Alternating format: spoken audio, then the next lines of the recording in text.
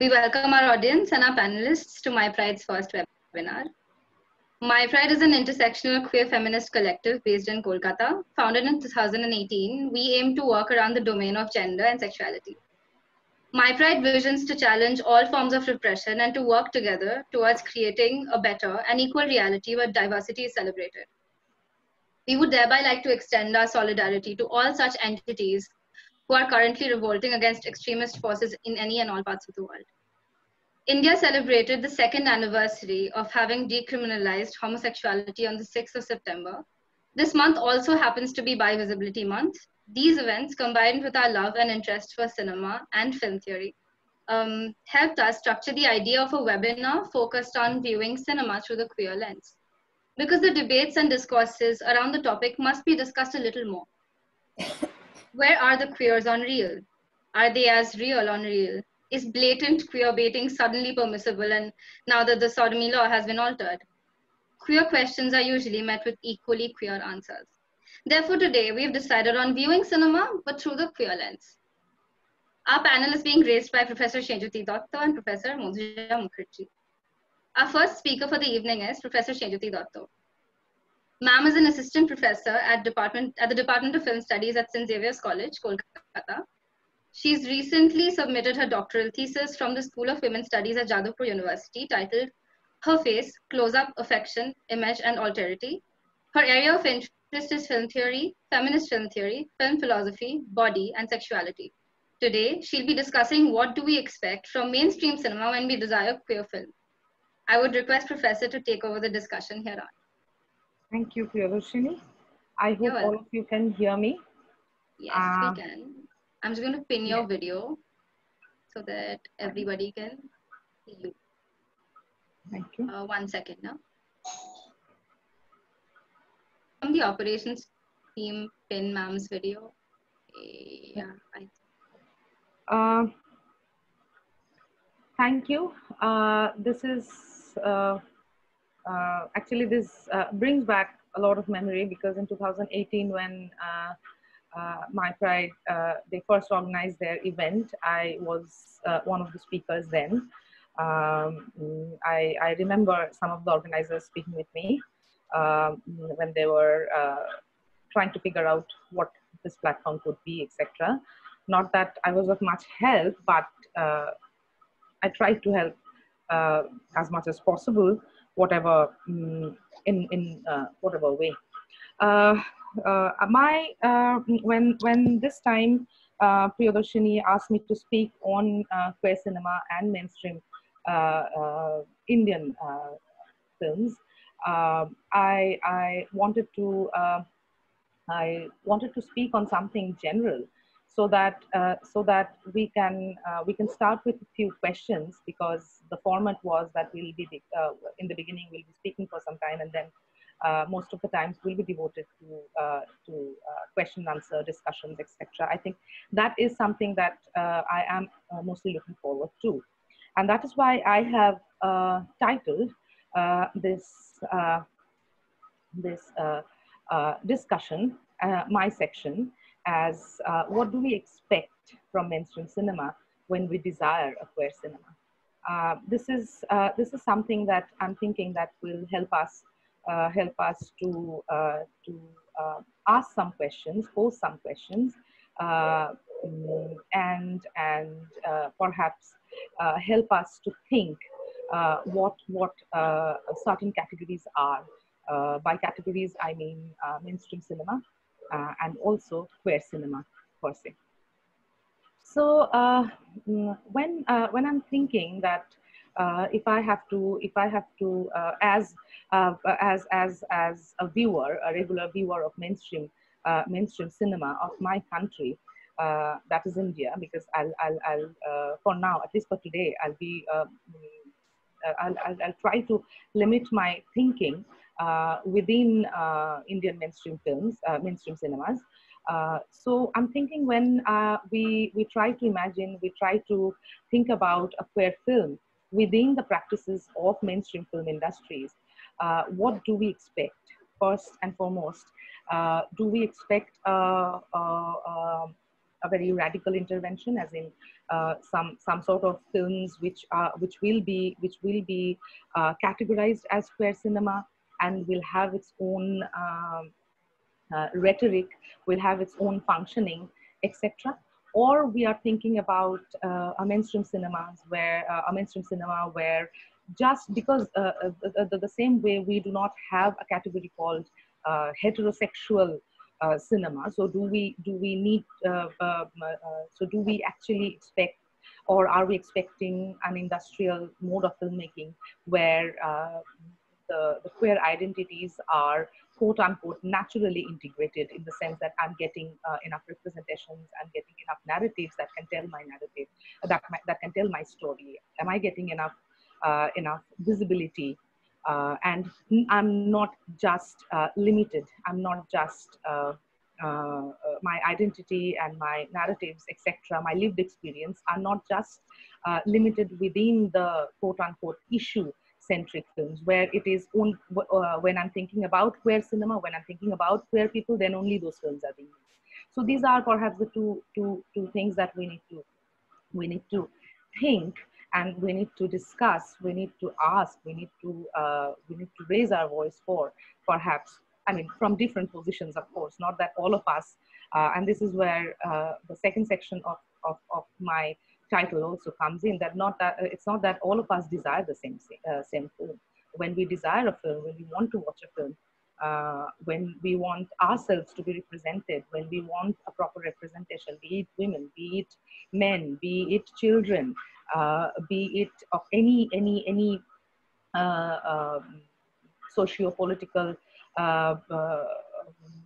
people from different socio-political backgrounds, be it queer people. So does it do justice to my existence? That is one. And in that case, there's what comes to my mind is that the first thing that we can think about is who's watching these films and whose desire and whose expectations. So in that case, there are so many people and varied in nature, that the population who watch mainstream cinema of any sort, their expectations are different, their understandings are different. And when they desire a queer film, or at all, whether at all they desire enough representation of queer identities within the cinema, that is another thing that we have to think about. So if in that case, if I because it's a limited time, and I would rather be happy to discuss than to in a lecture mode continue speaking. Instead of that, I would prefer discussing. That is why perhaps I can think of at least of one or two ideas that immediately comes to our mind when we ask these questions, that what's my expectations are, one, and what do I desire. So first, perhaps let's try to think what is the notion of mainstream, and when an industry, if we have an industry, or when some films which are the dominant modes, which follow certain dominant modes and methods of filmmaking, and gets enough support from enough support in the sense financial, as well as on the promotional level as well, production and promotion. When it gets a proper support from certain bodies, what do we mean by those films? What do we mean by mainstream, if not cinema? The very idea, very notion of mainstream. So yes, one is literally the mainstream is the dominant stream that is the stream that gets dominant, the status of mainstream among so many different streams that already exist. There can be so many discursive positions, there can be so many different standpoints, but one among them become the dominant one, and that is where certain political ideological interventions starts functioning. So when something is, perhaps when we talk about mainstream cinema, we are also thinking about some kind of films which always, and we have seen that there is regular debate and discussions around mainstream cinemas that which revolves around people. The notion of people there become very important. Who's going to watch it? The concept of mass people who will watch these films, which, I mean, the people who we do not consider to be the quote unquote the intellectuals, or quote unquote the people with academic interests, or any niche group or something like that. But that doesn't mean we are considering, at least I am not comfortable in considering such people or any idea or any notion of people, mass, as an uninformed audience or an uninformed spectator. Yes, it represents a mass, it represents a huge population who are perhaps not equipped with all the rhetorics that perhaps a film scholar would have, but they are the regular film goer. And this is also, you know, similar to reading literature as well. I mean, we always do not think that I'm writing for a particular group, or I'm making a film for a particular group. I'm making an artwork only for a particular group. If I want to reach out, I'll have to have a proper idea of the mass and the people I'm trying to address to. And there comes the notion of mainstream, and we have seen that politics of mainstream cinema is that it tries to play on the idea of these people, and it tries to tell us, or it tries to I would say motivate us to think in a certain way, where we believe that even if, as if, and these rhetorics are to some extent a little dicey and at times dangerous, that sometimes we feel, I mean, when we talk about this, you know, popular culture, we talk about mass, popular mass, etc., we tend to believe, we tend to argue that perhaps I am different from that, because I have certain informed positions. Maybe I am open to certain things, but perhaps the mass is not. Perhaps the mass, in the sense the overall, the people, the community, in the sense the community, that the difference that that kind of you know, marks the nature of this community, as if they are not ready, and etc. This is a very common rhetoric that even government uses, right? Like we have seen in censorship also, that in different kinds, for different films, the censor board functions in different ways. I mean, at times it is like Indian people are not ready for certain things. On the basis of that, certain ratings happen, or certain scenes getting chopped off, etc., etc., etc. So how do I understand this spectator, this audience? Do I consider it as an informed audience, that he or she or they will rather make a choice, and they'll watch these films, and they'll be able to make meaning of these films? Or is it like there is an idea of Indian people, and I think that they, as in the one who's in power, they will think and believe that, or make us believe that there is a group, even if you do not belong to that group, you cannot desire any kind of, whatever you want, because not everybody is okay, or not everybody is in a position to accept that. So this is something is very important, perhaps for me, to ask these questions, or to ask for a certain kind of film, or to ask or to desire a certain kind of film. Because when I'm asking it, or when I'm desiring it from a mainstream film industry, perhaps this is the first hurdle that we have to pass, we have to cross. That perhaps I'm saying that I desire a certain kind of film, and the mainstream mechanism, the mainstream machinery might tell you that, okay, even we are okay, we are ready with newer narratives, newer we are okay with newer narratives and newer stories and etc. But do you think the people around you, do you think the people of India uh, will be in a position to accept these films or not? So this is a very, very basic and a common debate that goes around, and for perhaps every new thing that we want, every new thing that we desire, new as in new for some, but I would also when it comes to this queer communities and etc., I would rather not use the word new, because this is something that already exists. Now, when we are talking about mainstream, this is if we start from here, that there is one category, that is who would watch it, to problematize that group who are going to watch this film.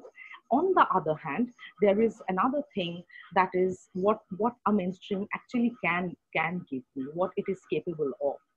Whether it is capable, or is it whether it is capable of giving me some radical films, or some filmmakers are capable to work on their own and make their own films, or those films also fall into the narratives or the tropes or the ideological paradigms of the mainstream politics, ideology, and everything.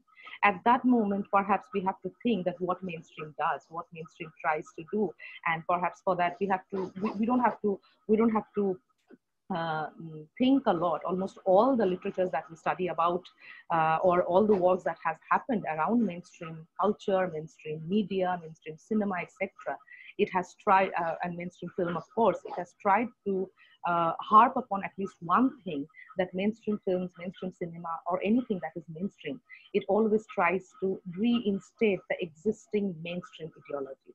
That is something that we have to perhaps always think about, that when we are expecting it from mainstream, we also have to understand that it is not possible for a particular mainstream film, particular mainstream cinema to suddenly, come up with something exceptionally new.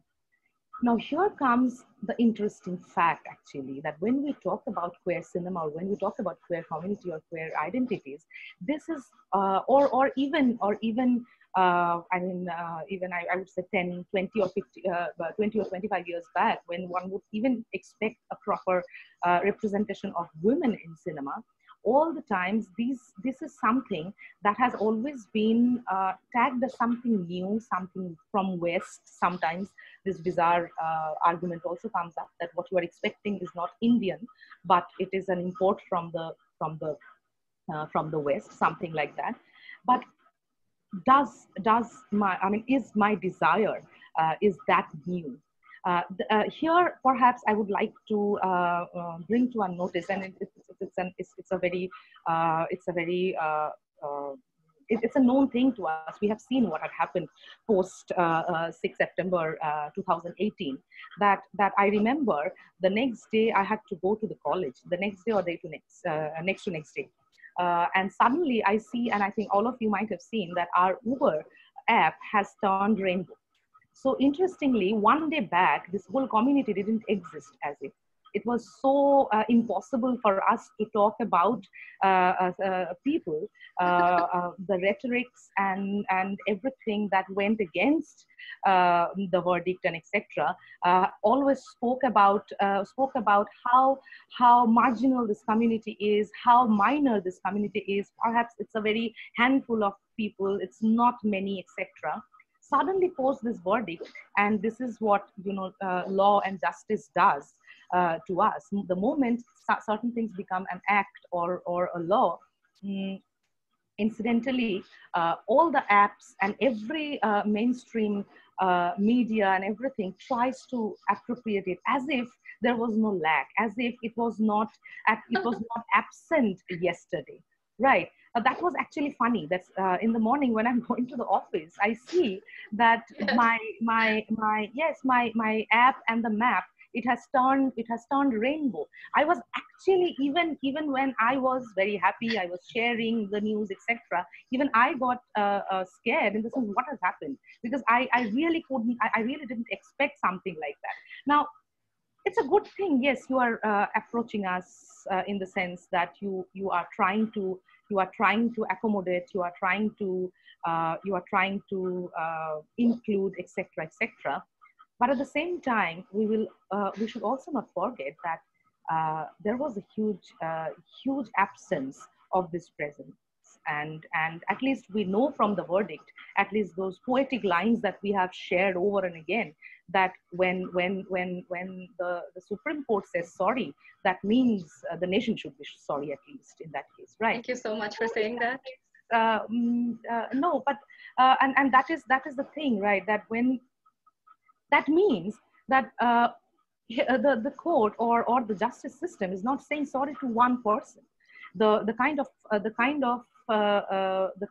law or that IPC 377 was, it was not only criminalizing a sexual act, it was criminalizing the identity, in the sense that any sexual identities that and in the sense that anybody's private life, anybody's private choice, preferences, etc., sexual choice, sexual preferences was criminalized. But incidentally, this is where the idea of queer identities come in.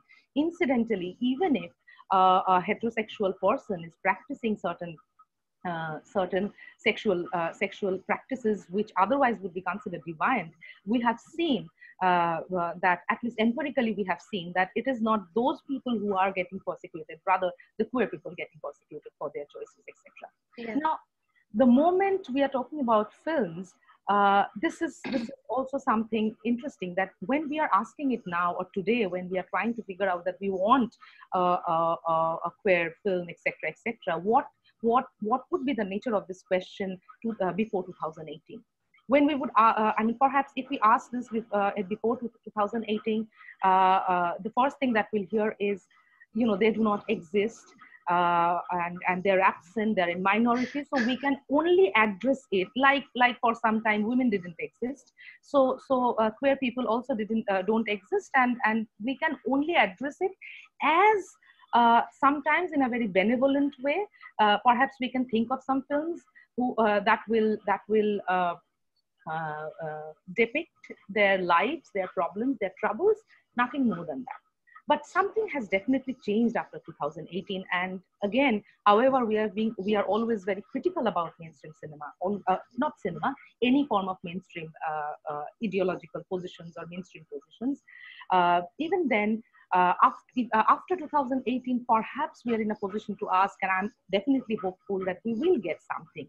But what we will get, this is also something that we have to think, that we have seen that either, if we are expecting some radical changes, I'm not very hopeful, at least in near future. And I'm not actually hopeful when it comes to the practices within the mainstream mechanisms or the machineries, if you are using that. But what I believe, rather, this is also a position that I would like to defend, that it is possible to subvert, and those possibilities are open, those possibilities are there, and we have seen over and again in different forms of cinemas that filmmakers who even working within the mainstream system have they have been able to give us some films which even defies the ideology, perhaps mainstream, the notion of mainstream subscribes to. But yes, now if I because we'll try to limit it in 10-15 minutes. I guess I have already crossed that. But if exceeded, but it's okay. Yeah, just 1 or 2 minutes. Is that when we exceeded time, we have to wrap up. Yeah. So when we are designing these films, perhaps 1 or 2 things, if we can think about, is that what am I desiring? Will I get that beautiful couple formation, even if I mean, with all its problems, the problematics that it has, the way a couple formation is shown, a couple is formed in mainstream cinema. Even if I agree to that, will I get that representation? Perhaps that is one thing that I desire. One may desire. Otherwise, why would one, knowing the fact that what the system of marriage is, why would even one community ask for legal rights to get married? Because that is the basic right. I need that right. It's up to me whether I want to go ahead or not. that is something perhaps is that what I'm expecting, I desire. I want to see perhaps my image, something of my life as my screen surrogate, that I can identify with it, that I can worship it, that I can see it, I can identify with it. And sometimes also fairy tales, right? We need fairy tales, we need stories, we need love stories, we need so many things for us to sustain, to be happy, etc. I would also love to see, say, for example, the way a child has so many options watching Disney, watching, you know, Indian cartoons, etc., where the films ends with a happy ending, with a boy and a girl who has a promise of the future. Perhaps I would also think about, I would also desire a film, a queer film from the mainstream industry, where there will be a promise of a proper queer couple, quote unquote proper, of course, because again, I don't know what any form of proper couple is. But again, mainstream will have this idea. But I'm desiring that. I'm desiring all the things that I deserve. I desire all the things that I expect from life to be represented in the mainstream cinema, because I'm thinking that mainstream cinema is something that tries to always tries to reinstate something that exists in the society, and because the law permits it, I hope we'll see it someday. Yeah. Sorry, It's okay. It's fine. It's fine. These conversations always stretch. You know, you can't put a pin on the time. It's not possible to do so, and we usually don't like to put a pin on it. So it's okay. I found some very interesting anecdotes from what you said, and since the conversation has stretched and I will forget, so I will just talk about it a little. See, of course, when I say as a queer person, I'm not gatekeeping. I think every queer person has their own perspective. Our desires are different. Of course, the couple that you talked about, our desires over there are different. And of course, queerness does not limit itself to, which I'm sure you'll agree, does not limit itself to couple formation, like the Supreme Court thinks. When the Supreme Court says that love is love, love has won, I don't really think love won, because intercaste marriages are still a problem. That is also love. And that is also actually out of the normative. In a way, it is also queer if we go back to the dictionary term of it. So, of course, the verdict was not as nuanced as it was marketed in the mainstream and by the mainstream. The verdict was mainstreamed, is what I think.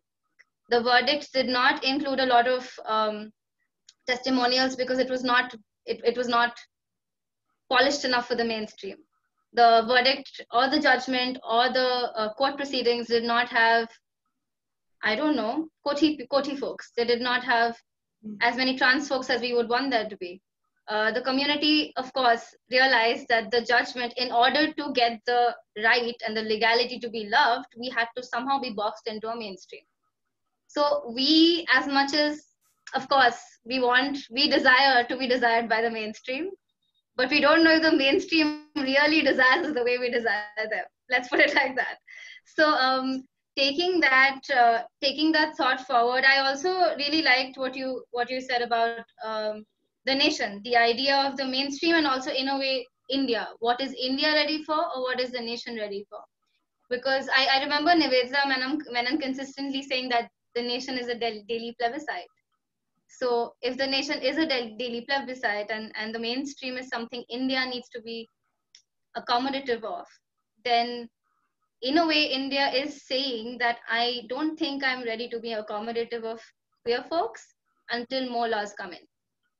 So I think that is also, of course, quite problematic about the apex courts and courts in general. So of course, I don't know if this is sedition to say so, but one can have opinions, at least so far, and one will exercise the right to talk about it. So moving on, I would really like to thank you for everything you said, because it was, and a personal shout out from the community for saying she, her, him, his, and they, because I'm non-binary, so it's always nice to hear they. So thank you. Of course, you don't want to. I guess I'm also learning from you, all of you. We don't just my mother come up with a word, right? Yeah. If you think about it, my mother's very mainstream. So when I came out to her, she just said, I don't really know what you're talking about. but you are who you are, so it's okay. That's essentially what we want from the mainstream. I think they should like talk to my mom. I don't know, but she also does not understand anything about non-binary. She was just like, "Acha, data bolte hobe, theek ache." That is all she said. So something as simple as that is usually complicated by burdensome normative expectations of, like how you said, our expectation of how couple formation should be. Maybe for queers, it's not a couple. Maybe it's people who desire each other. Maybe it's something else. Yeah, it was very, very, very interesting and heartwarming almost to hear you say what you said. So moving on, our second speaker for the evening is Professor Madhuja Mukherjee. Madhuja is a professor of film studies at Jadavpur University, Kolkata, India.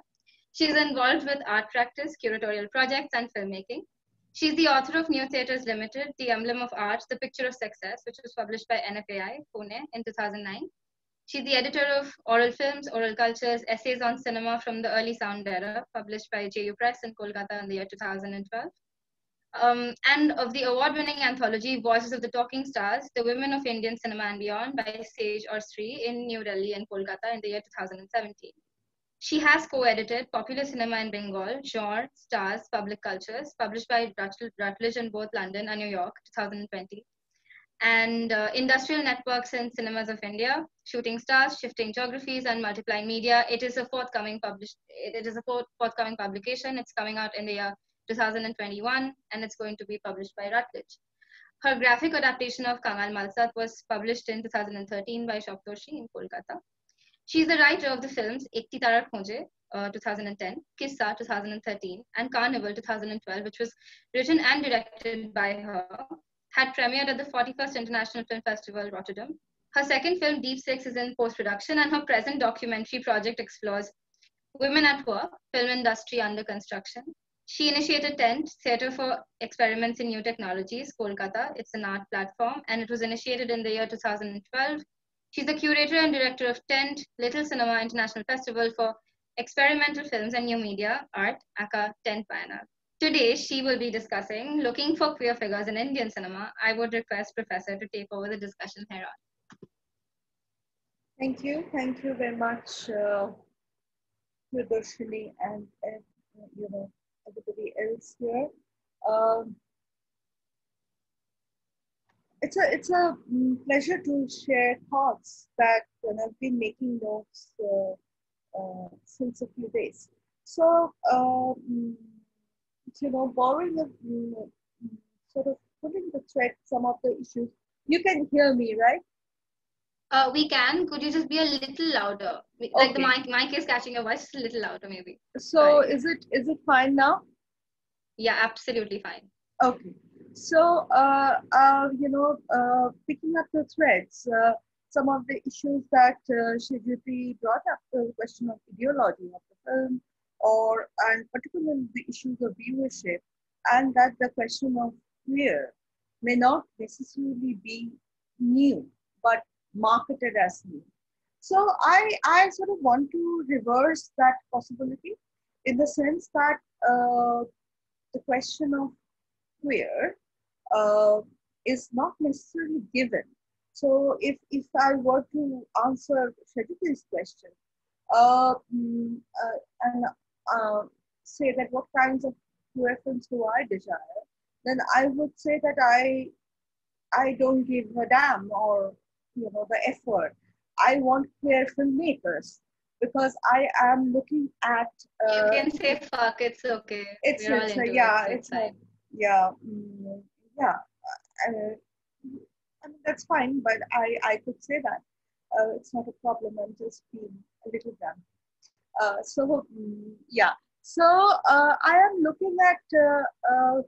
So in some ways, I am looking at the question of who makes films.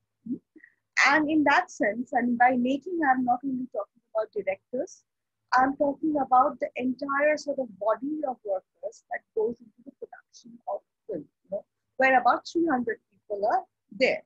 So it is impossible that, or there is a possibility that every film that is ever made, be made in the mainstream Bollywood or in Bombay cinema, there has been at least a certain number of queer people.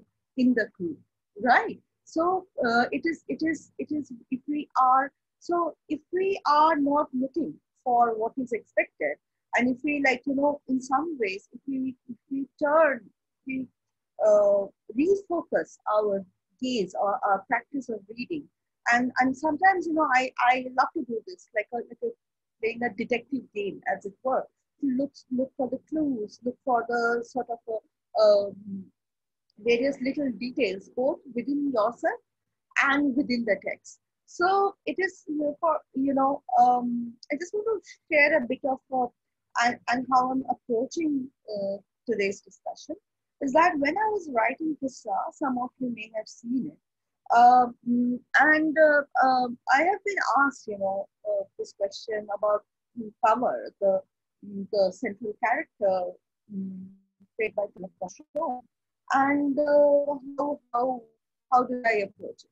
And I always thought, like, I never approached it. It was always already there. Like, I think I didn't even have to what will Power do, when you're writing a script, in terms of like, what will be the dialogue, what will be the gesture, how will Power sit, how will Power react to that situation, because Power's gendering by the family is as much in all our experiences, and hence this question of gender fluidity as well as sexual fluidity that comes in. What was actually there was what Power was experiencing was not outside my zone or my orbit, as it were. Actually, more difficult was Umber, the character played by Irfan, because I did not understand how this person could be so brutal. And I kept thinking of an uncle of mine, and that's how it came, because I really wanted to demolish the character. For every scene, I wanted to sort of hurt him. And in fact, I fought with Anup Singh a lot regarding the ending, and finally, my version of the ending is there, but that is not the point. So why I'm saying this is because in the last 2 years, I and Anup have been working on another script, which is about a male dancer who dresses up as a woman, and he performs the Ras Leela and it is, so there are many other issues, and it's still working on it. So during the research of that script, I have been looking around, looking a lot of the Indian miniature and the medieval paintings. So the Ragmala, the Kangra paintings, the Geet Govinda, which points towards both gender fluidity and sexual fluidity. Something that Priyadashini was saying, that when you are talking about the queer, it's not necessarily the couple. So there are the Ras Leela is a very good example of that. Also the figurations of the body in those paintings, which do not bear the markers of gender. And Krishna dresses up as Radha, Radha dresses up as Krishna. They're playing these gender roles and many things. So amidst all this, this is connected. So I'm getting at a point at which I want to arrive. So this is also connected. So gradually, this research for the film Rati that we are writing got connected to the research project that Priyadashini mentioned, Women at Work or Women/Work. And I kept focusing on the question of work. How do women work? If it is a 12-hour shift, if it is an outdoor, how does, let's say, the assistant director, who in many the production,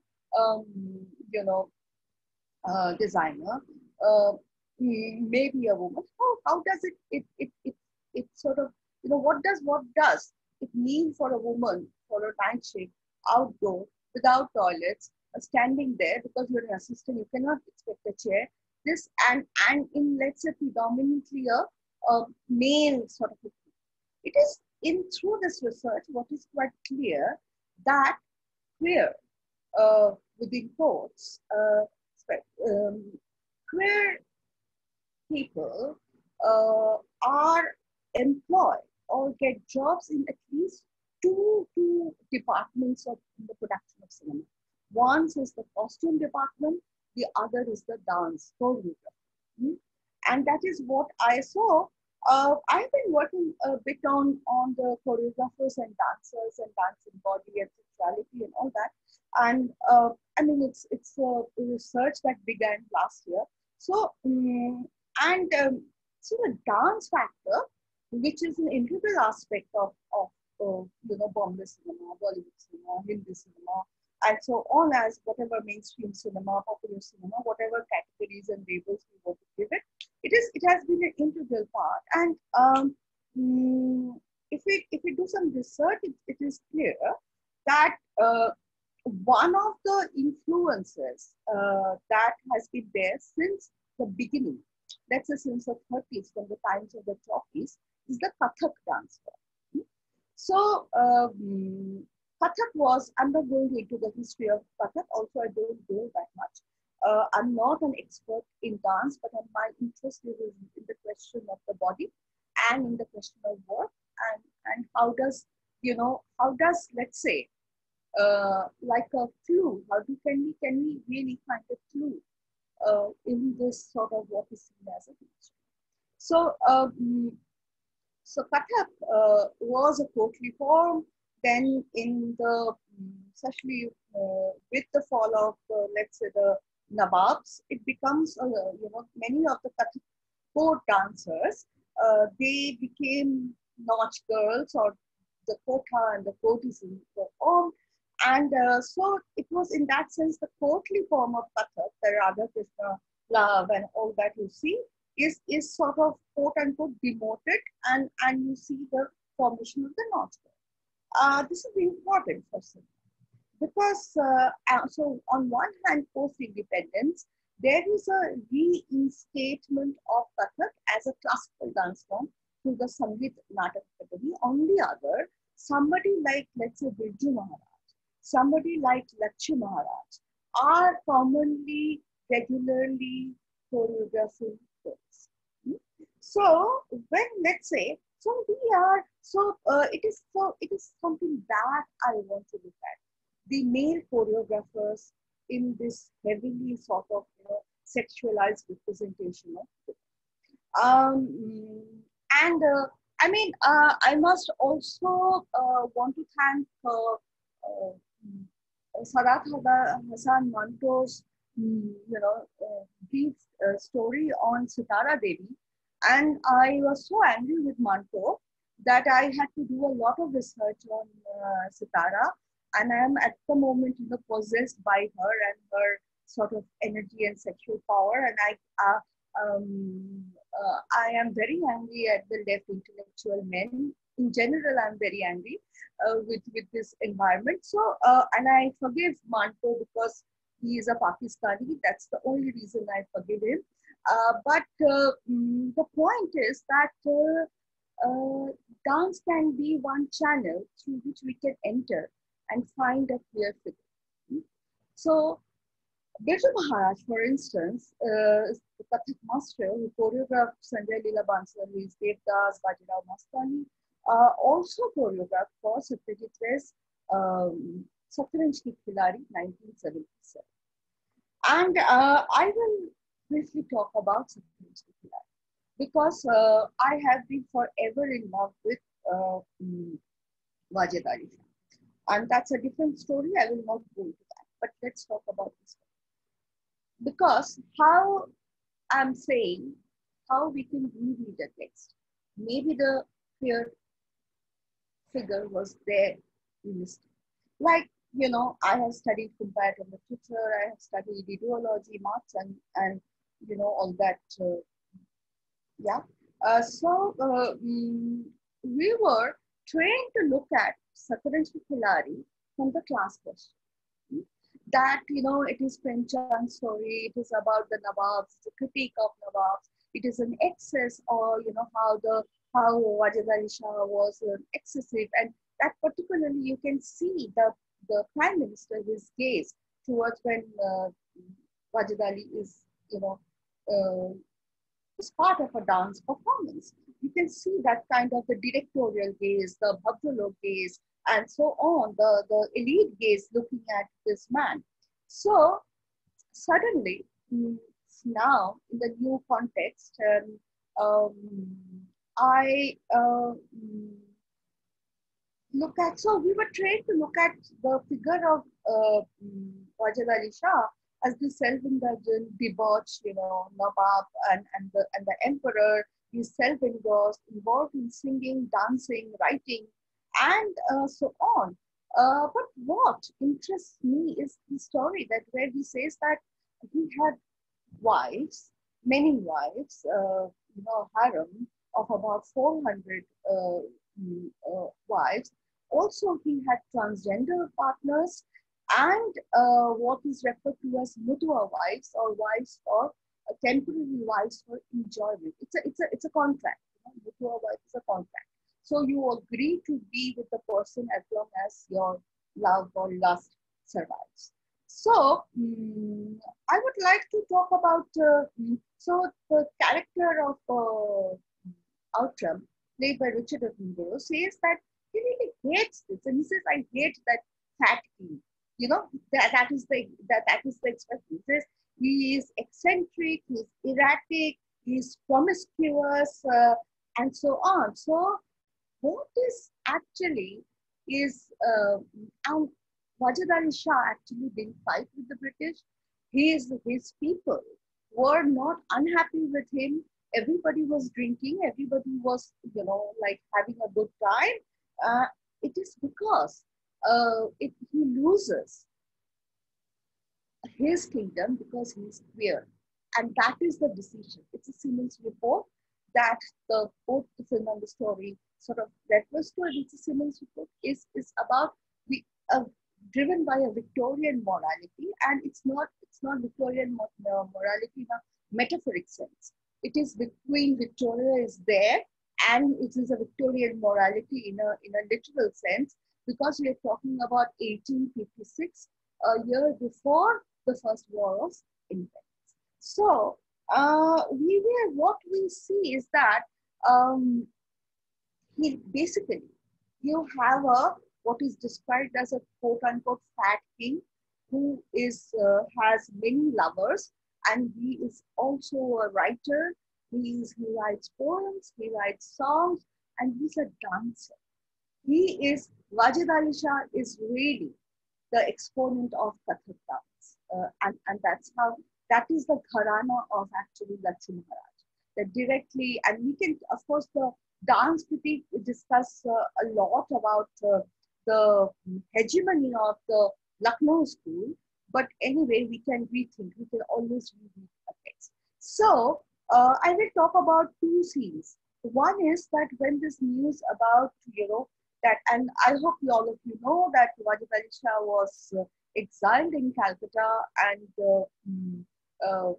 Matya Buruj and so on. So, and he finally got to bring all his wives and lovers and musicians and everything. So, in that sense, Wajid Ali Shah, of course, what is interesting is, and why I am referring to Wajid Ali Shah as him, is because he is describing himself as a man. He says, like there's one beautiful scene where he sees his minister crying, and he says, "Why are you crying? Men can only cry if there is something in literature or something in music. Either words or music can bring tears to a man's eyes. Otherwise, you can't cry." So there is. I mean, what I'm saying is that of course, when we are talking about queer and I mean, you would be more sorted, but we are all allowed our own position of the femininity, being physically a man and loving both men and women, or being a woman loving, everybody. And in the sense that I was going to say everybody else, then I realized that I hate people so much, so I left that sentence incomplete. So there is two scenes that I want to talk about. One is when he receives this, Wajid Ali Shah receives the news of that his kingdom will be annexed, and he just remembers a song, and what he discusses is that, do you remember that song? Do you remember that I spoke about Lucknow? And the other is when, so there is a like 2-3 sequences. At one point he says that he will put up a fight. The next, at the other point, it's a beautiful scene in the sense that the sun is setting on Awadh, and he is you know, he had decided that it's actually an emergency. So the sun is setting, and this, you know, the light of the setting sun is on his face, and it's a close up, and he is listening to one of the ministers coming in and say that, you know, all the Jaivikas are ready to support you, and there are about 1 lakh soldiers. So shall we fight, and shall we try to protect our kingdom? And he says, no. I suddenly found a song, Jab Chhod Chale Lucknow Nagari. And you know, so it's like it's a song that engulfs him, and he cannot fight. He says, please tell the soldiers to be disarmed, and he orders that. In fact, he raises this question, you know, that tells his minister, "Jao jaake unko Richmond, you know, outram ko jaake pucho." Is there any king under Victoria who can write, who can sing, who can dance? And are there any subjects who can sing the songs written by Victoria? Is Queen Victoria a poet? Is she a dancer? Is she, you know, capable of this kind of fluidity? So these are the moments when there is no there is no dialogue really. Wajid Ali Shah's you know, physical, sexual, as well as you know, what because he is also working through multiple art forms. You know, he's a singer, he's a dancer, he's also doing theater, and so it is there are these fluidities, you know, in art, in gestures, are interesting confluences that we need to be able to locate, find.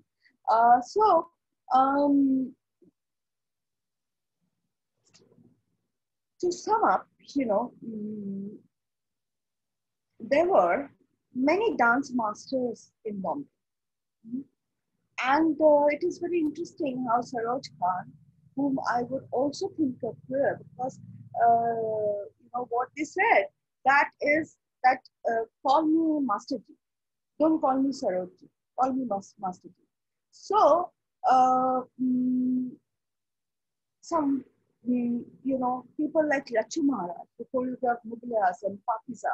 It's very interesting as to how if you have seen Pakiza, the opening song, you know, Inni Logon Ne, that is performed, you know, choreographed by Lachu Maharaj, is there in a 1943 film called Abru, which is in which Sitara Devi is there. That's how I found the song.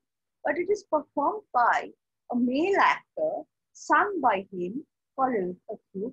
So there is, and he puts up a dupatta and he performs Inni Logon Ne Le Leela Dupatta Mila. So there's a question of gender fluidity, and there's a question of, you know, that at some moment you are she, at some moment you are he, at some moment you are they, and you are you know, and it is actually there were right from the inception film industry many people who would today post 2018 you know, want to claim themselves as poor, but there was no way in which probably they would address it, or how the larger public would address it. So, in fact, what I'm trying to say, why I bring up Pakiza, why I bring up Sapranjhi Kulari, why I bring up, Abril even, is because that we also have to understand this moment of modernity, which creates these binaries, you know, and we have to understand why I was talking about, the Ragmala paintings, the Git Govinda, and the entire Vaishnav Padavali are written by so-called men, but it is all the Radha Bhav. So the sexual and the gender fluidity, in fact, was probably a norm in many cultures. If you just take a different route, if you are not looking for, let's say, the couple like Raj Simran, but if you look at other things, what other things are happening? Who is doing the costume? Who is doing the choreography? How is the light done? That is the problem, because that is the problem why many feminist films are actually lighting up and shooting the woman in a very masculine, through a very masculine gaze. The light is like that because you're working with truth and you have to constantly fight those issues. So the question of that, if you think of the moment of Vajradalisha, if you think of even earlier, the Bhakti moment, the medieval period, maybe it was natural, the question of queer was natural, probably, as it appears in the paintings, as it appears in the songs, and it is normal. Like nobody, like Rajadalisha asked that my subjects are not unhappy. They're singing my songs. Nobody came up and told me that you are queer. He almost says that मैं जैसा हूँ, उस वजह से उन्होंने कभी कोई शिकायत नहीं की, उन्होंने मान लिया मैं जैसा हूँ. He doesn't say, actually the dialogue is not that I'm a dancer. He says मैं जैसा हूँ. What does he mean? So it is it is possible in another world that being queer is just an ordinary thing in the day. So yeah, on that note, so I'll stop there. So just to say that maybe we can revisit a number of films and find the queer figure somehow. Yeah. Yeah, absolutely. This last line reminds me of, and that was that was so much queer baiting. I almost wanted it to happen on screen. Like sometimes you see two characters and you're like, why are you not just being queer? Like, I can see it. Like, our gaydars, we have this thing called a queerdar, gaydar, whatever you call it. It just gets activated while we watch cinema as well. Because we're like, dikh raha hai hame, bol do. It's almost like that. Yeah. So, bol do, it's okay, bol do. Koi kuch nahi bolega. Tum screen mein ho, hum bahar hai, bol do. It's almost like that. So, I was watching Sonata by Aparna Sen. There's this moment, screen hai, there's nobody. It's just Aparna's face is like this and Shabana's face is like this.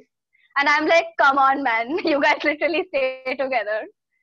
You guys love drinking together. You don't need to. Also, this whole idea that there has to be sex for there to be desire. Yeah. Or there has to be sex for there to be queer desire is it's so asexuals and aromantics feel it the most, I feel.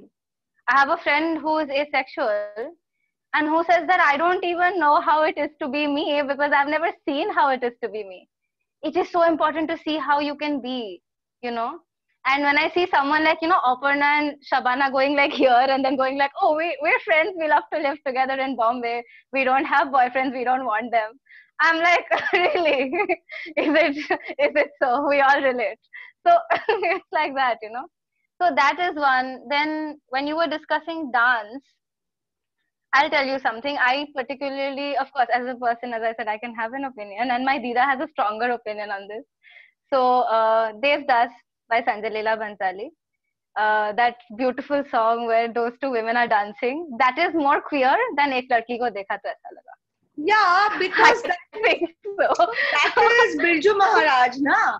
Because the choreography is Birju Maharaj, and precisely, and it is in a very, very long sort of culture in Kathak. I'm going to cut you once. I'm sorry. I was supposed to notify everybody about something. Our chat box is open for questions, so you can pour it in and you can ask any of us any questions that you want to. You can redirect it to any of us, or particularly Madhuja, however you want. Okay, now getting back to the conversation. Sorry. Yeah. So that's precisely what I'm. That's precisely the point. That you have to just think. You have to just sort of, take maybe the heterosexual cover, as it were. I mean, it is heteronormativity at its best to assume that all the characters in a script are straight. Like, they don't need to perform queerness to be queer. They can just be queer and not say I'm queer. Like Kapoor and Sons, the character was gay, but never said gay. Okay. Like, was just avoided it like, my parents avoid using the word sex when they want to ask me questions. It's almost like that. My mother's watching. I forgot, but it happens. Like when with this distance. And that was so blatant because the man actually comes out in the film. Yeah. But even while coming out, the person is so scared to, maybe it's because of the censor word. Of course, it's because of the censor word. But, like, just does not say the word gay. Just doesn't say it. Again, something like what Wajid Ali Shah said, like, this is who I am, but does not specify the who. Also, no, but of course, you can't, it would be very weird. These are different. Wajid Ali Shah would say that I'm queer. And also he is like, but that is what, I mean, you are, it is our reading that it is not like, we cannot expect that we have a agenda and we need a film clip to prove that. It is not the point. It is that if we are able to, as film studies students, if we are able to read the film through the queer lens, and can we do that? It is not about, I don't want, these films can be, frankly, I really avoid many of the feminist films because they are saying everything is extremely boring. Because it's not a question of saying ticking all the politically correct terms. So it is more interesting if things are complicated for me. So of course, Wajid Ali Shah will say, "Main jaisa hoon," but he is then asking that go and ask Queen Victoria, whether she can dance. And he is dressed up as, Radha and Krishna, and also, that his body is not normative. He's a, large man. And the outcome is calling, oh, I hate that fat king. What he's doing, he's singing, dancing, performing, but he does not drink. So he's not a debauch in that sense. So he's an artist. And so very interesting things can happen. And was Ray, the question is, was Ray making a queer film?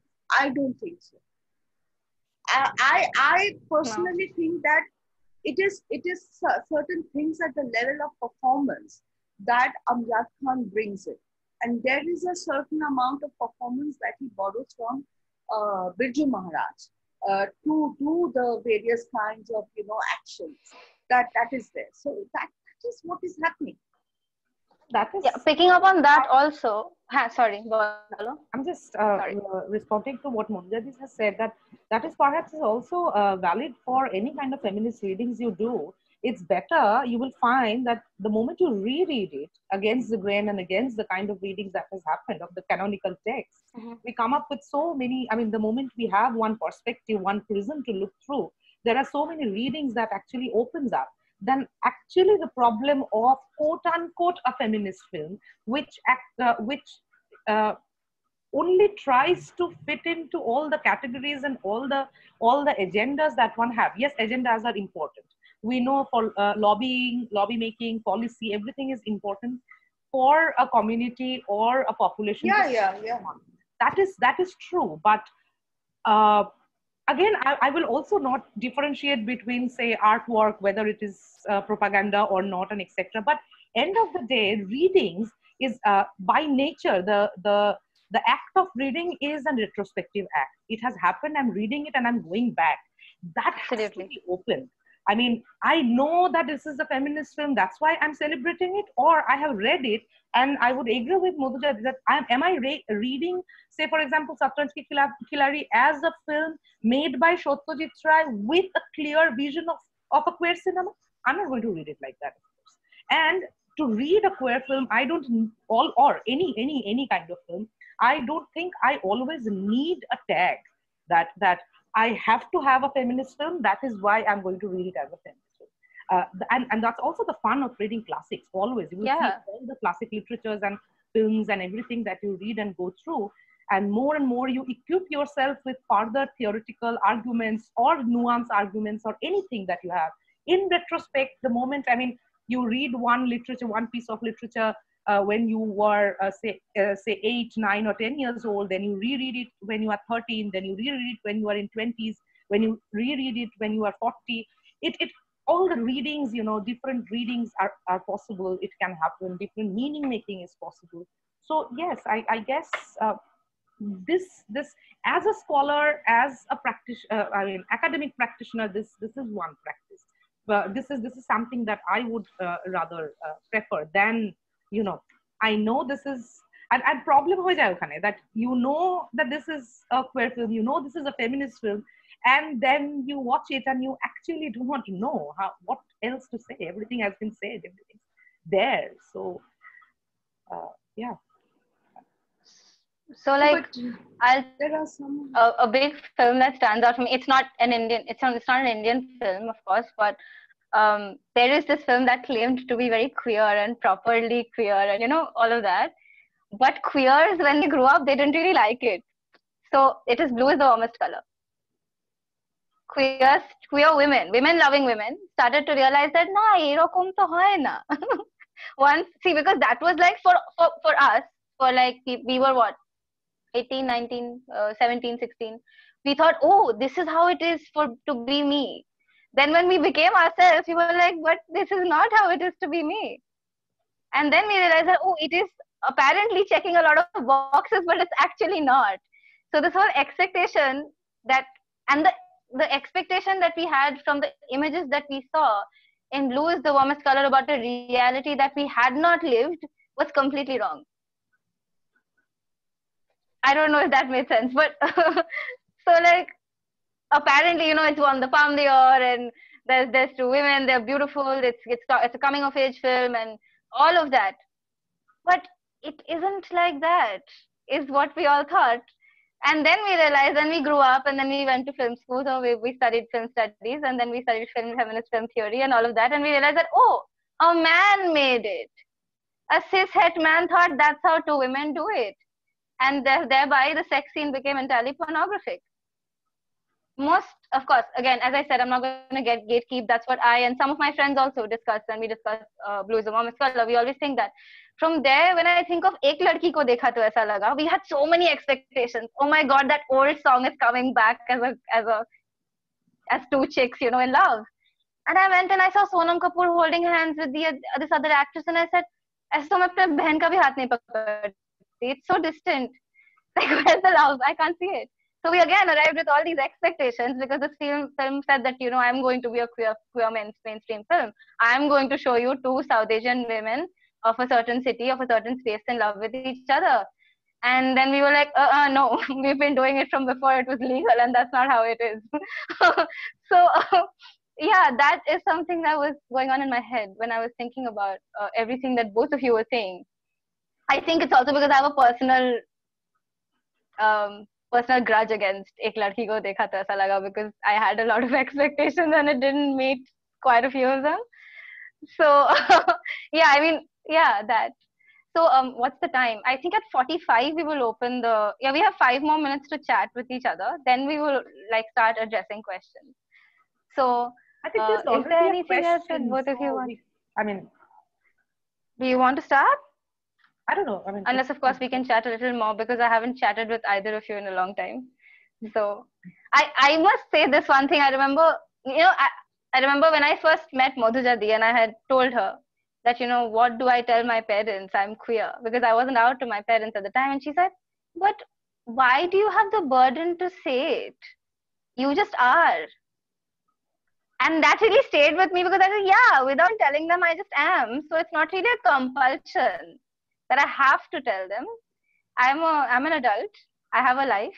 My cis het so-called counterparts are not talking about their bedroom activities with their parents. So why must I? Why do I have this burden?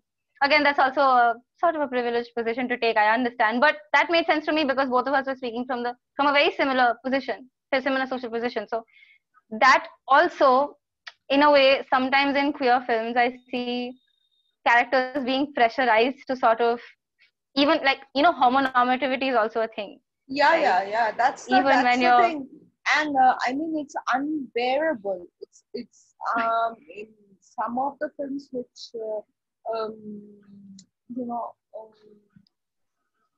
want to tick all the right boxes are really unbearable. Whether it is about women's sexuality, about men's sexuality, about women, men, and both ways, whatever. When they are trying to represent, the problem is also in the language.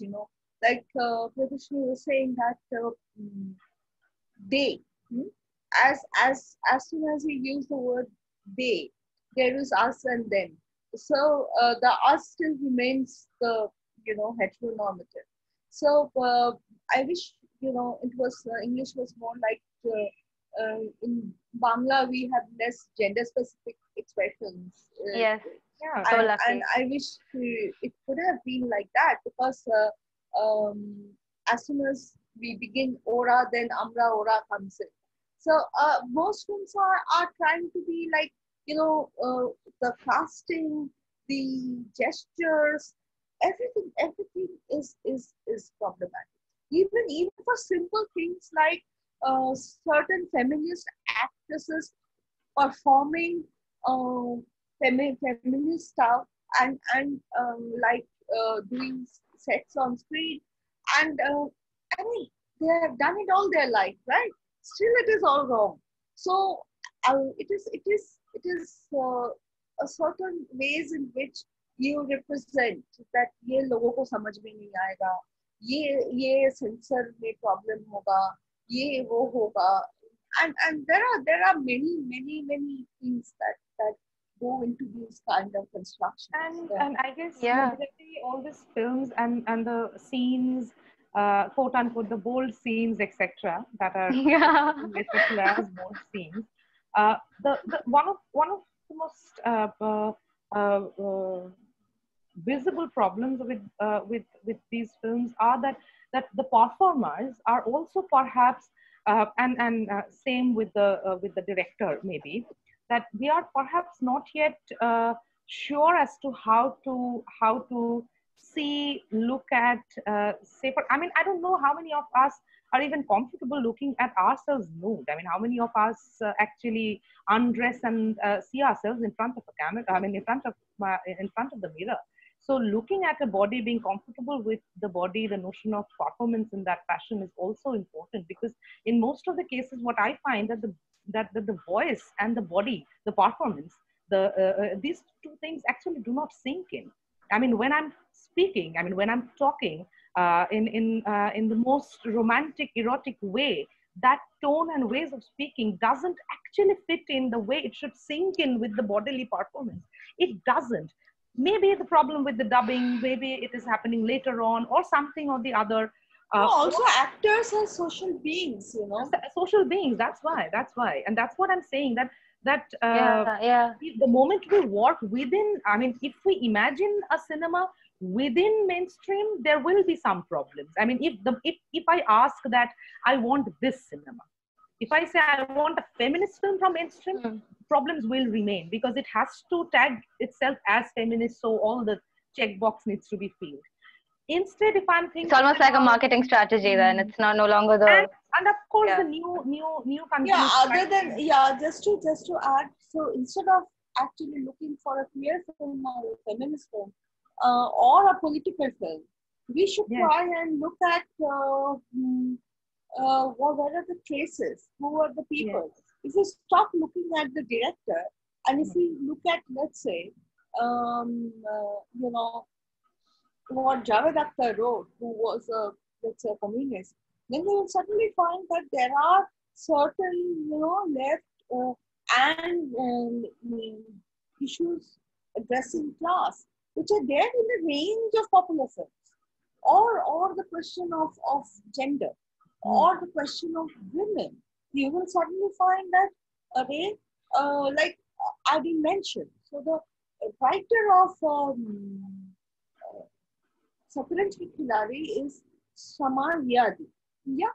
So as soon as you think that it is not Satranji, but Samar Yadi is writing for, let's say, putting the words for Vajidali, it makes a difference. And you look at it in a new light. Films are not being made to for us to write papers, or to say like, absolutely. Oh God, I need a film to teach in women's studies or queer studies. No, or like I do get a lot of phone calls like that. That একটা queer film বল না, আমি কোথা থেকে queer film বলবো, কেন বলবো, তুই find it, try to read between the lines, try to ask that how is it possible that in the history of in the making of cinema, is there no queer person? Is there have there been nobody who is being clear? So where do these traces go? They leave their traces in many things. Like to give you another example, the earlier films of Ritu Ghosh, the films which are not dealing with the question of queer, you will see that the body gestures of someone like Prosenjit is completely different. Like Prosenjit ওই লম্বা লম্বা গুলো হয় কি বলে ছত্রি, ওটা ধরে দাঁড়িয়ে আছে. Which man does that? Can you think in a mainstream? Why in a mainstream? In your house, does your uncle or your whoever whom you hate most খাটে ছত্রি ধরে দাঁড়িয়ে তোমার সঙ্গে কথা বলবে? This is not a gesture. This is a gesture of the director, which the actor has picked up, which is there in actually a film about a heterosexual couple. Dosho.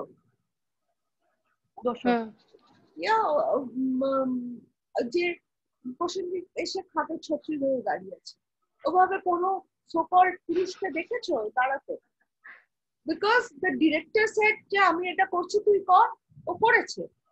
So there are these are the traces. Now, of course, now it is easier to do because we know what Rituda was, and his significant actually work to bring in question of queer in popular mainstream discourses, and that is very important. I think it's not a point whether he made great films. There are only handful of like great films. So it's not a question of great film, but it is a question of that in the Bengali public sphere, the mothers started talking about the question of fear. So there are many interesting things. Sorry, I'm cutting you. Sorry. আমার এটা থেকে actually মনে পড়লো. So Badiwalite, like when people are thinking of queer films by Rituparna, they only think of the last few, right? Yes. But Badiwali has a queer character and everybody misses it. Proshanno's character, nobody talks about Proshanno. Because there's a dream sequence where Kiran Kher is, there's this wedding sequence, or you know how 7, according to Hindu religion, they have to be fertile, not widows, and all of that all of these labels are put in and filters are put in. These women have to go around the bride and tarpor gaye holud hobe. That's what the ritual is. And one of the women in the dream sequence is Prasanna. And nobody talks about that. You know what I mean? Like, nobody's talking about that queer character, because the narrative was not largely queer. It was not precisely about that's what I'm saying. main. Yeah. So you have to play detective. Basically, actually. I'm agreeing.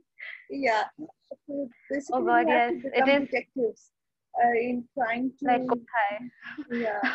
যে এটা কি করে হচ্ছে, এটা কি কে করছে, search, you will see that এর পিছনে কেউ একটা আছে, হয়তো ক্যারেক্টারটা নয়, কিন্তু maker, some kind of element has gone into that kind of. Let's say Saroj Khan's choreography of Madhuri Dixit, Dhak Dhak. If a woman is not queer, can anybody imagine that kind of physical pleasure? Is it possible? Yes, absolutely. I don't think so. So yeah, and then tarpor Dhak Dhak dekhe, and also when we see Saroj Khan choreographing, there's this extreme androgyny in Saroj Khan. Yes, absolutely. I don't know, I see it. I see that. When they're standing and saying essay. Yeah. So yes, sorry, I see that.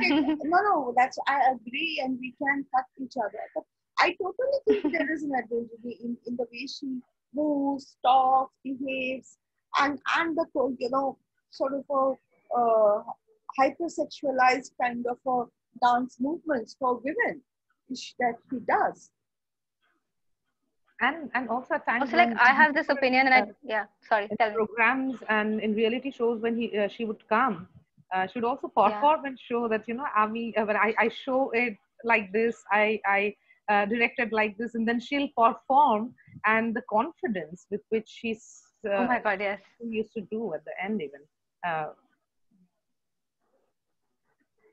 It's just I think we're ready. Oh, we've gone far beyond 45 while chatting, so we'll invite Jayati now.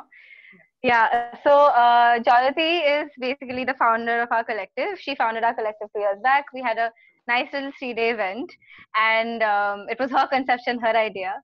And during the pandemic, we all queers, we thought, let's get back to each other and let's revive something that isn't really dead.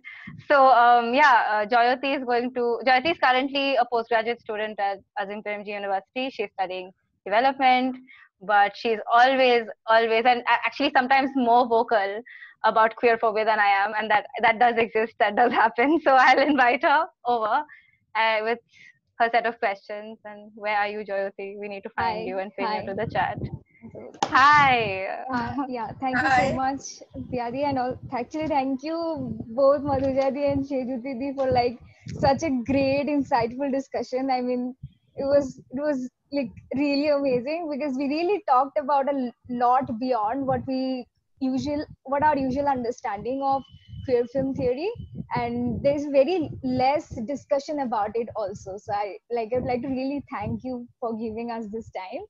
So directly go to the question. So Shenjuti, you spoke about the representation through the mainstream. So there's a very interesting question which is talking about that as a result of the COVID, the platform of viewing cinema has changed.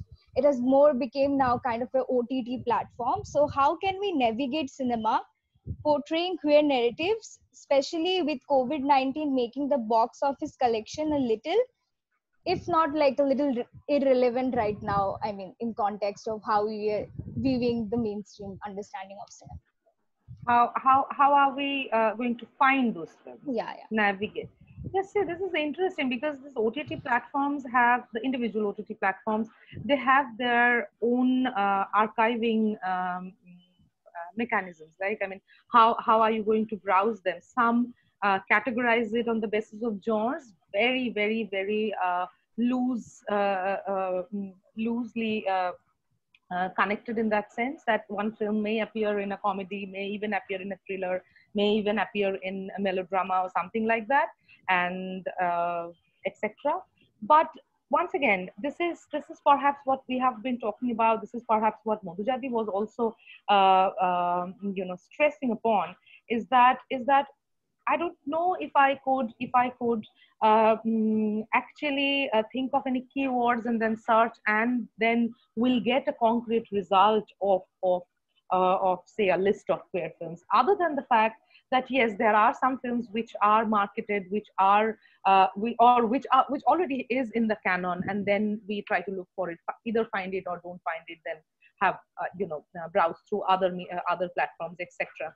That is one, that either I know it or I search for lists. This is perhaps what we do most of the times when we run out of the kind of films we want to see. Then we try to give a search of, let's say, the last great or greatest 50 of this kind of films, and we see a list, and then again we watch. We may like it or we may not. That is one way of doing it. And the other way is, of course, there is a canon. There will always be a canon, and follow the canonical films, the ones that you have heard, your peer groups, through your peer groups, through your friends, through your texts, etc., etc. You can do that. Another thing that actually can be interesting, perhaps, that if I'm so motivated to read a film as a queer film or something, maybe I start looking up for films that even other, I mean, because queer film is not a genre, is not a genre, right? It is, we are trying to call it a queer film, keeping in mind that it perhaps addresses some kind of some issues relating to the queer communities and queer life and etc. And has that perspective. That is also important. So maybe yes, and for that, I'm not sure whether any platform will give me that keyword, will give me that filter to look through. When we are browsing through this OTT platforms, we have to solely depend on what kind of films are we getting there. There perhaps we may, but I guess movie, etc. At least in movie, we have seen that the festival films are being shown, and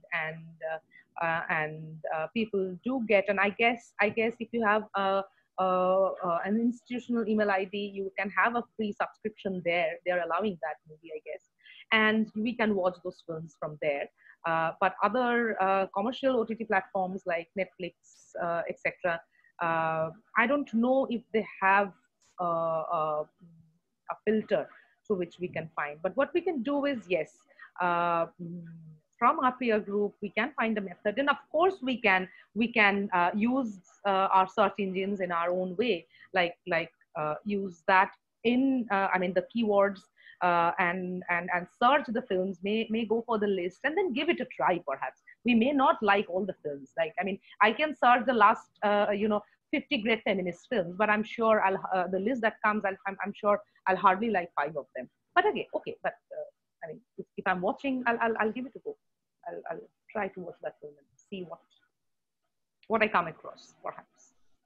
Yeah. Thank you. So I'd like to ask, if you can like answer this question, but this is also something related to mainstream. So this person is asking, do we want only as artists or creators to unpack cinemas through queer lens, or do we require broader public to do the same? And when we are asking this question, how much is the latter more important, especially in a diverse country like India? And the question is, if we already have a shared understanding of what queer lens is there any possibility for the community to evolve with an own understanding of subculture? The person gives an example of OPA within K-pop. I'm not really quite well versed with it, but yeah, these are the 2 questions that any of you can answer. If Madhuja, they would like to go. I mean, yeah, I would say we are the public, and a substantial number, and I like to believe that most people are queer, and we do behave within the norm, but most people are queer in their own way. But when we talk about subcultures and to be able to, find the queer lens, I think queer lenses could be another way of describing it, that there is a possibility of having many approaches, and I try to look at the oddities, that यहाँ पे कुछ खटक रहा है, like we're pretending to be heteronormative, but it is not, like the films of Zoya Akhtar and Rima Kadgi. And in the Bombay Talkies series, her section where this little boy wanted to be, the female dancer, not a dancer, but a female dancer, like Leela Pujawani, and he performs. So you know that the maker is so involved with the issue that one could think of a film like that. So possibly there are many approaches, and we must not forget that we are part of the public, and what can be done. Actually, I feel after so many years that we cannot reform the whole world. We can earn respect for ourselves. Yeah, that you don't say these things in front of her or them. Like in my office, let's say it is accepted that there is of course a joke which runs like, oh, to me now, to Madhuja. So Madhuja is a category, in my office, and in that regard, they exchange a lot of male jokes and all that, and I treat them as men and object of study, so I don't care much. And however, they do know that Madhuja thakle eta bola jay na. Similarly, we have to earn, and the law allows that ei kothata bola jay na. And that is important. Other than that, I do not think in the near future, at least in my lifetime, the world is going to change. I hope in Priyadarshini's and others who are far younger to me, in their lifetime, things change. But even if things don't change, we have to have a like something that I like about, let's say, the Dialogues Festival is that it happens when it began to happen in the history, and with the presence of the transgender people in that very centrally located cinema hall, something very volatile was happening. And then I was wondering that Malikra, how did the owner allow a festival like this? But when you meet the owner,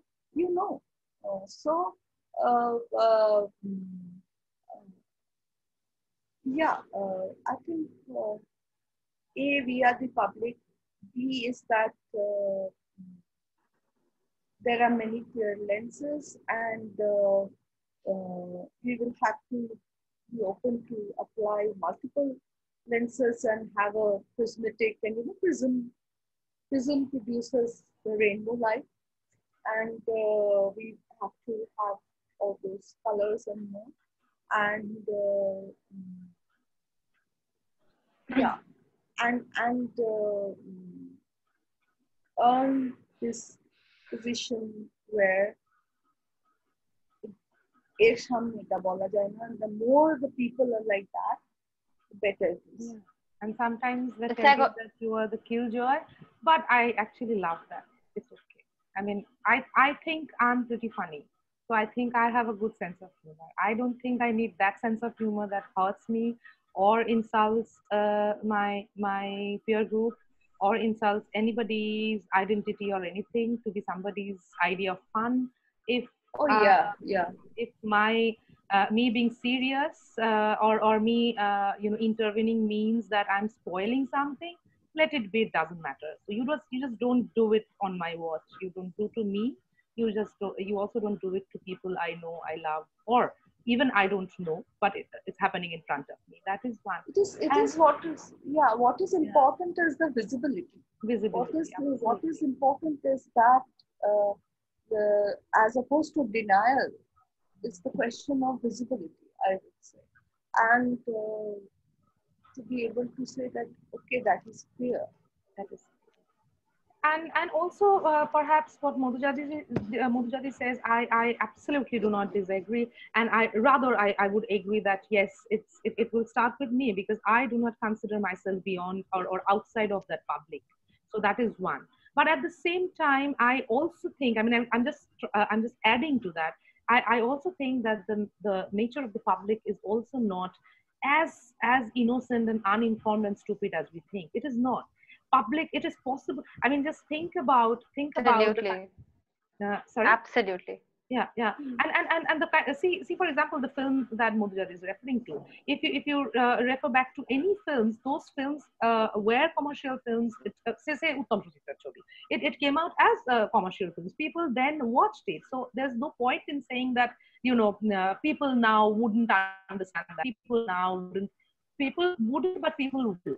That is also the case. People are adults. People make informed choices.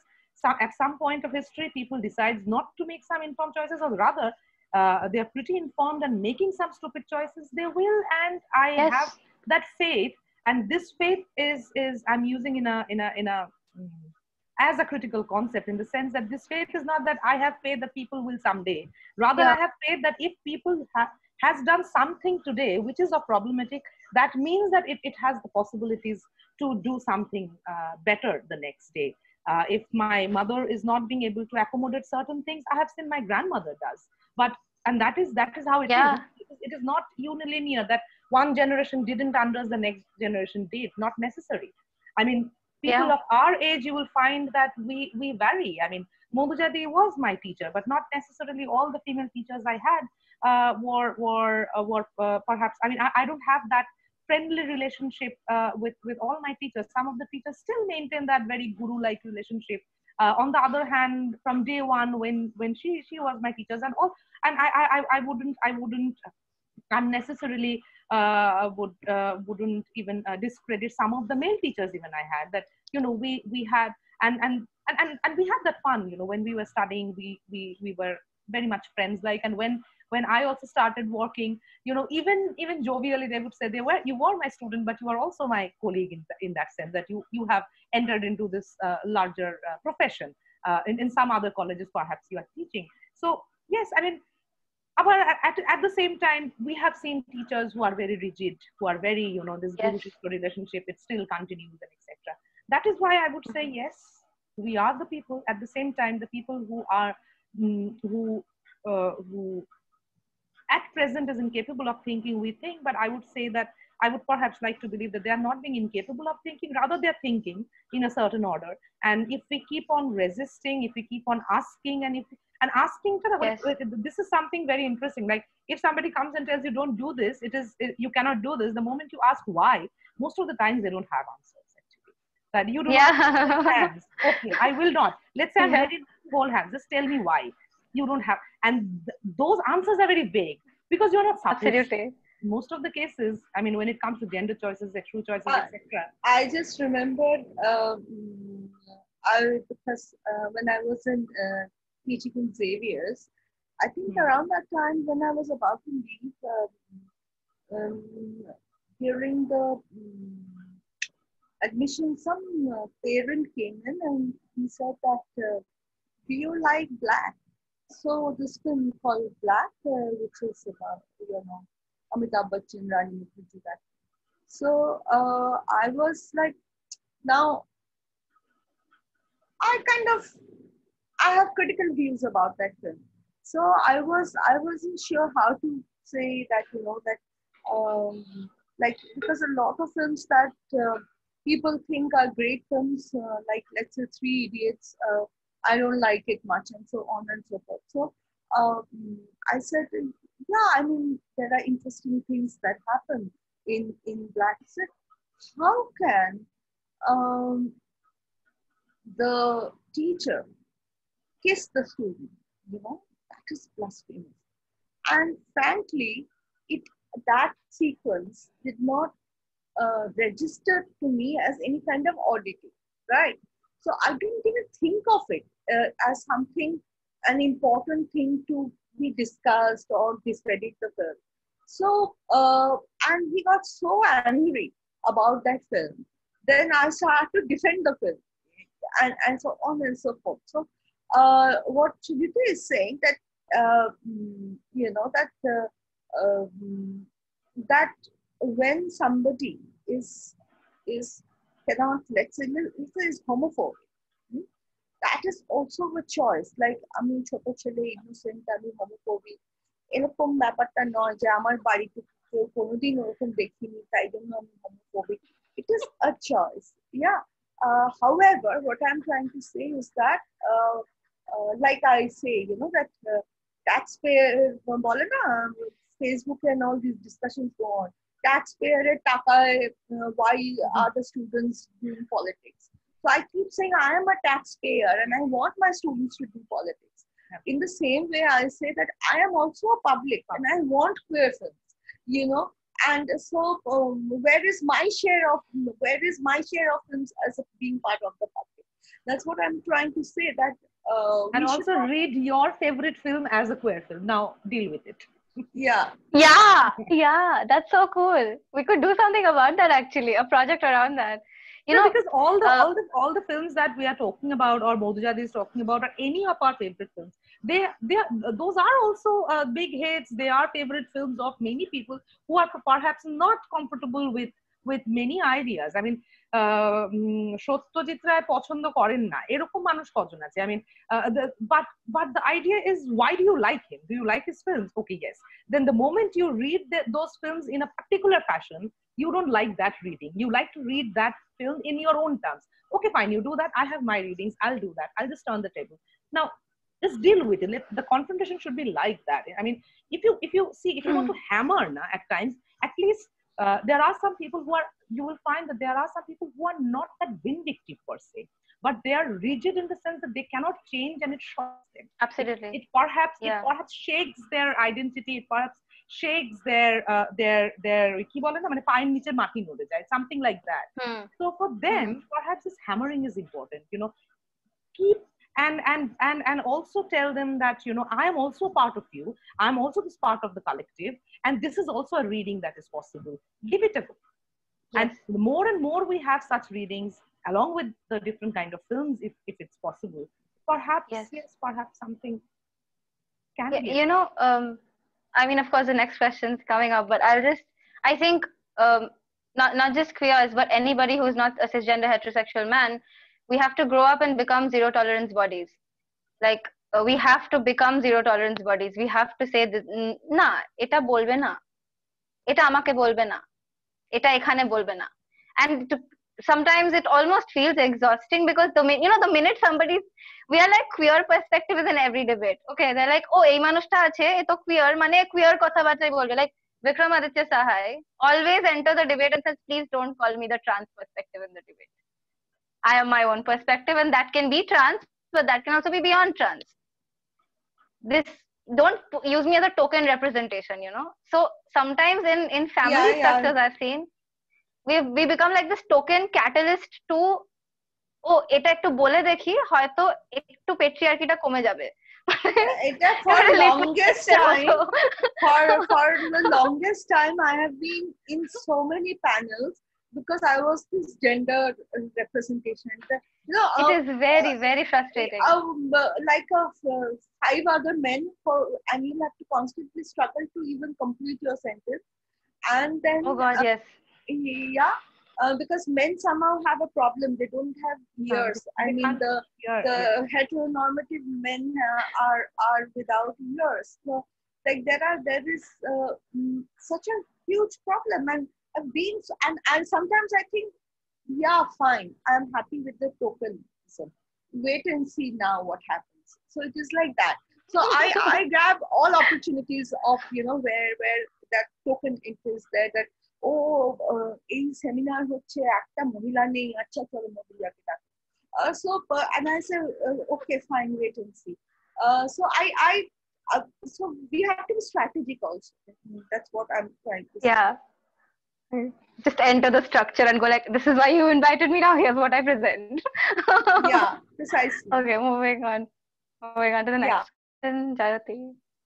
Yeah, so since we're already talking about tokenism and like a kind of representation and around that topic, I'd like to ask Shenjuti, like, say, as we are seeing that a lot of queer films are coming up, we're also seeing there is a sense of appropriation of the queer culture by the heterosexual gaze. So even if we are seeing queer narratives or queer characters, they are also coming from a very heterosexual perspective. So how to also see that, and again capitalism is also playing a very important role in infusing that sense that we are giving you queer narratives, take it, this is how you should take it or else not. So how to actually like understand this uh, discourse maybe? See, I do not have any answer to this in the sense like the moment we ask how to, the problem is we are also perhaps we ask this question more often, but we also perhaps at that moment are looking for a solution at that moment. And in most of the times we cannot immediately come up with a solution. But one thing that should be, and this is something that we should always be aware of, one thing that we should keep in mind is that we have to be aware. We have to be aware that whatever is happening within a dominant discourse, within the mainstream, the ideologies that are at function. So the moment, and that is why perhaps I will never forget that what Uber did to me. I thought it was a joke actually. I mean, what was it? You just spend a minute. I mean, over a night. I mean, you cannot just simply do this and tell me that you suddenly see it as a marker of celebration. I mean, there were huge flags. There were huge flags in the Pride March, and that has been there for few years. I mean, what have you done? And when Kolkata has its own Pride March, when other cities have their own Pride March, if you want to do the tokenism, do it on that day. Why won't you do that? That at least make your maps, on rainbow color and guide people to arrive at the Rainbow Pride. I'll be more than happy. So you needed a particular act to be repelled, and then you suddenly give me this thing. And we have to be very, very careful there. I'm not saying that the moment you come up with this, I'll stop using Uber. I can stop using Uber. Maybe I'll take Ola, or I'll take a YOLO cab. Doesn't matter. End of the day, this problem remains. This problem stays, and there is no how to solution to it. But one thing that for me is that I have to be continuously being aware. If I'm being sold something, if a product is being sold to me, all of a sudden today, in a very naturalistic way, that as if this identity is something that already exists and it's so beautiful and etc., I would ask that it's not only beautiful. I mean, I will keep asking. I mean, I know that I want to see certain representations, but the moment they show us those bodies, those characters, those communities in a particular commercial ad or something, I will still ask the question that why this body? Why where is the, because what happens is mainstream always tries to present a very homogeneous idea of an identity, right, of a community. A woman is this, a queer person is this. That is why if we keep asking, I wouldn't say that we will be successfully be able to resist, but at least what I can do is, if I keep asking that, okay, you have given me an advertisement of a product with quote unquote visible performative queer people, fine. I will keep resisting even then and say that this is not the only way of. And that is where the question of this couplehood also comes in, that when we started our discussion, Priyadarshini and Madhuja also pointed out that the moment you say, for example, you are selling jewelries. So I know what you will do. You will just show me two women in love. Perhaps they are getting married and they're again wearing the same jewelries and coming out like the bride. I just wanted to add on this because about the marriage market also, because see, what we understand, both the question of feminist movement and the queer movement, first we have to understand that the film is a commercial product, like somebody has invested 20 crores and wants 40 crores back, or 50 crores and wants 100 crores back. So this somebody wants a profit of so these one of the ways of operating is to divide the market. Like you want feminist stuff, yes. Okay, feminist stuff, and women's sexuality. You want queer, okay, fine. There is a we will give you like a package deal, like a package food. It will arrive. In fact, if queer marriage becomes acceptable by the law, I think the marriage market would be happiest. I have seen this fashion websites where they're so happy to sell 2 bridal gowns. Can you imagine? Like it's double profit. So same with it, that like Shenjuti and me are getting married. Both are wearing loads of jewelry and whatever. 20 lakhs like double of us. Yeah, so it's a double sales, and they would love it. So we have to understand, like we need a critical mind. We need for every issue, we need a critical mind. Like in the film Coolie, Amitabh Bachchan takes up a hammer and sickle, and he makes a symbol of the communist flag. So now, was Manmohan Desai a communist? No, but he is borrowing a popular sort of a symbol of the period, and he's making this figure who is he understands basically the class question, that okay, गरीबों को खाना मिलना चाहिए, रोटी कपड़ा मकान मिलना चाहिए, so इसको ये दे दो, ये अच्छा लगेगा. It's a nice sexy symbol. So there are many things the market will offer you. They will. I have seen in the airport, LGBT sandwiches. It's what? Yes. I'll tell really? you. L is for lettuce, I think, and I've forgotten the rest. So it's like a BLT sandwich, bacon, lettuce, and that. It's like that. Yeah. Oh yeah. I know what you're talking about. Yes. Yeah. So it will happen. It will happen, and so we have to really have a critical mind that what is being offered, that I will. We have to be very strategic, in many ways, and that's why it has to be a movement. That's why it has to be to do the strategy. You need people. You need movement. You need to team up and plan. To understand that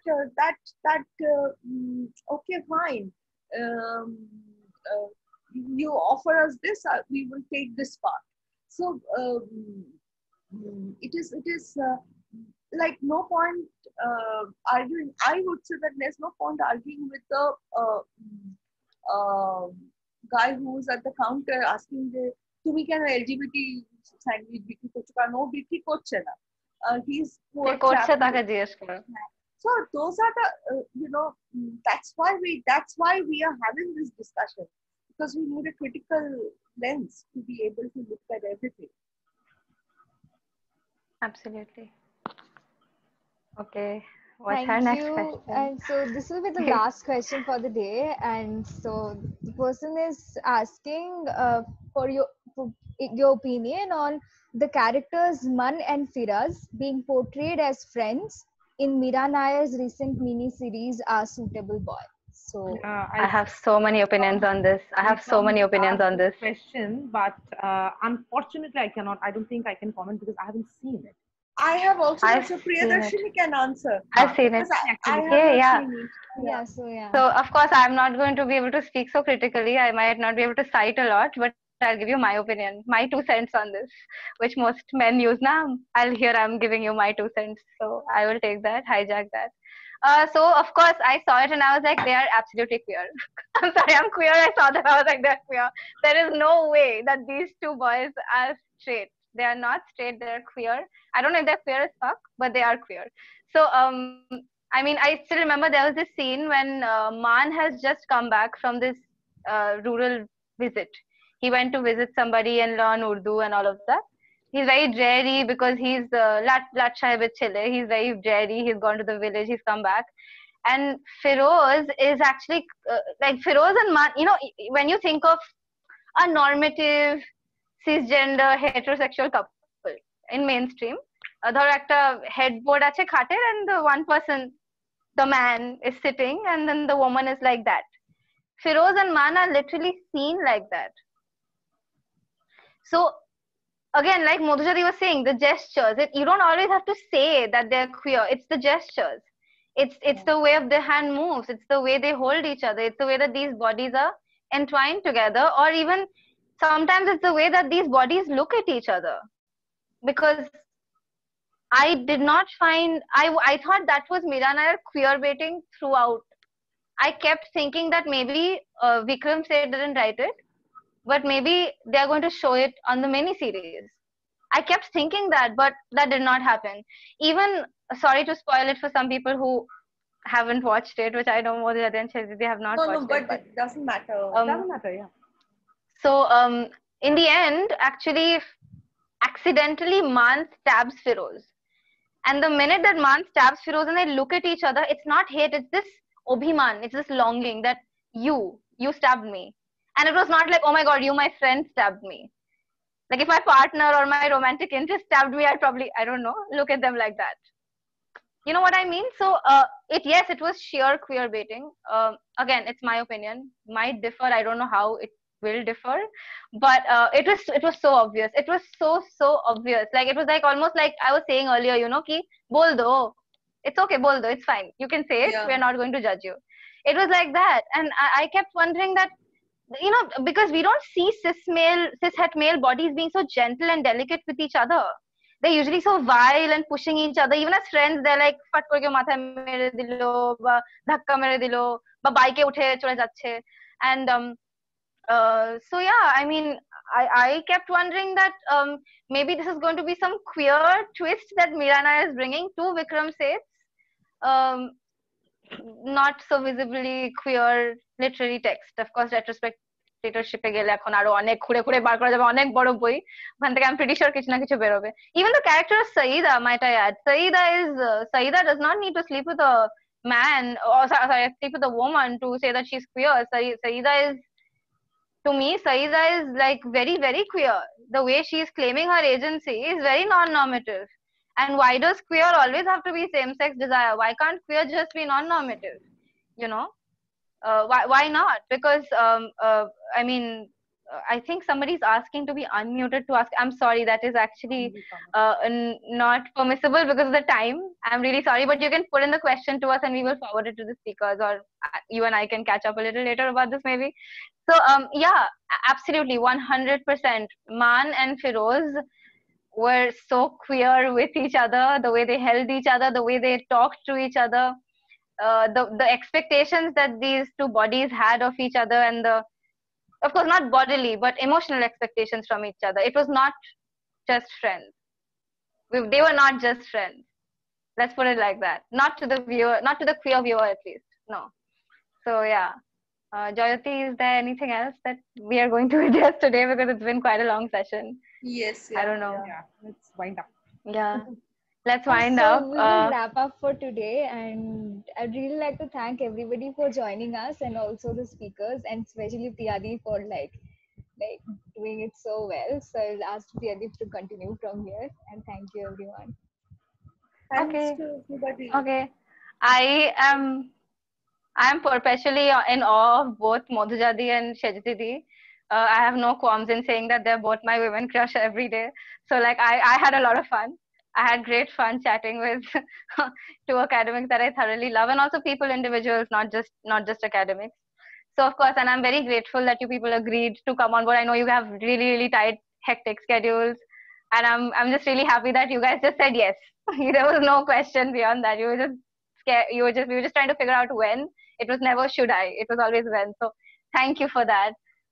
So much love for that. So yeah, today we'll wrap up with that, I guess. So yeah, I hope everybody enjoyed it. We'll try and come up with something else next month, and something queer again. So yeah, Yes. I'm going to end on that note. A very big thank you note, and of course a huge shout out to the whole team of My Pride for coming together again and pulling this off. So yeah, thank you to our attendees and everybody. We don't have any sponsors, so that's that. Okay, bye. Bye. Thank you so much. Thanks. See you again sometime later. Bye. Yeah, totally. Thank you. Okay. Bye. We'll wait for this to end. We'll wait for the operations person to end it.